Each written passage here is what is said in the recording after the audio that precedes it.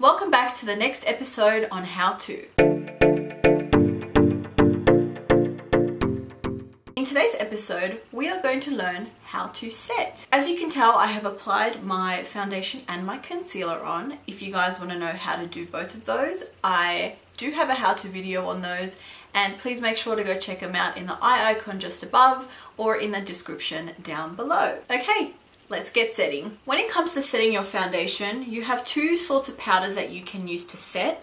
One is a loose powder and one is a pressed powder. So in today's demonstration, the loose powder I'm going to use today is the Laura Mercier loose powder in translucent, and the pressed powder is by It Cosmetics, and it is in the shade Fair. I'm going to be taking the loose powder on my right hand side, and I'm going to be doing the pressed powder on my left hand side. The applicators that you can use for the loose powder is a dry or semi-dry sponge, which we're going to be using for baking, and I would also recommend using a fluffy brush.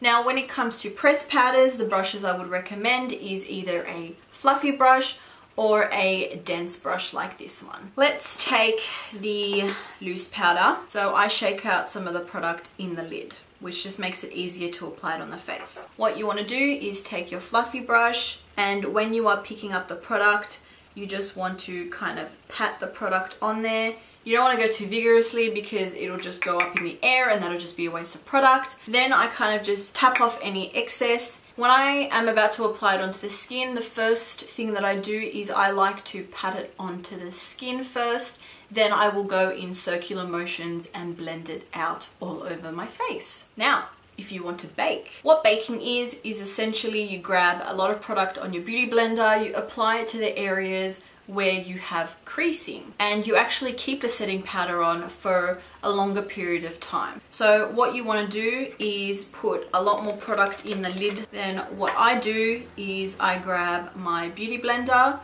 and I really saturate as much powder as I probably can on the tip of the beauty blender. Then I'm just going to hold this for fallouts. I'm going to apply it underneath my eyes and just around my lip because that's where I crease the most. Some people tend to finish the rest of their makeup and then they grab a fluffy brush and just dust the baking away, but let's move on to the left side and then we'll come back to the right. When using a pressed powder, what I like to do is with the dense brush, I will use circular motions to pick up some of the product, and when I go in to my face, I'm actually using patting motions. Now I am being a little bit more firm, but I'm not being too firm where I'm moving my foundation underneath. The reason why I want to be a little bit more firm is because I really want to press this powder into that liquid foundation underneath. When I'm using my fluffy brush, I'm going to be picking up the product again in circular motions. Then I'm actually going to be a lot more gentle with a fluffy brush, and all I'm going to do is just glide over my face using circular and kind of sweeping motions. It's really hard to show on camera as to how gentle I'm being, but I promise you it is gentle. Okay, that's how you apply the pressed powder. Let's take the fluffy brush and get rid of this baking. And those are the results. Both loose and pressed. Let's get into the recap.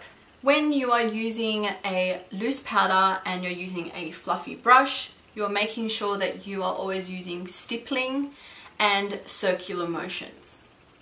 Always apply the powder on the area of concern first, as the first point of contact will apply the most product onto your face and then blend outwards. When it comes to baking with a loose powder, I would saturate the product with the sponge and I would apply it to the areas that are creasing the most on your face, and I would do the rest of my makeup and then I would come back to it and just use a fluffy brush to just flick off the extra product. When it comes to pressed powders, if you are using a dense brush, what I would recommend is using stippling motions only, because what you want to do is just stamp it into the foundation.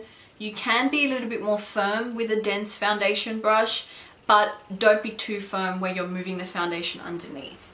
If you are using a fluffy brush, be gentle, just glide over the face and use circular motions for that. Well, I hope you guys did enjoy this video.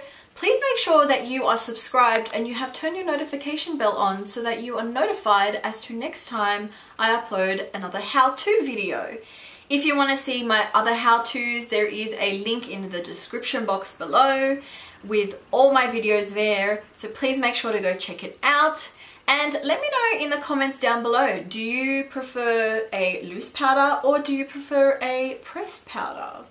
Let me know what you think, but until next time, I will see you guys in the next video. Bye guys!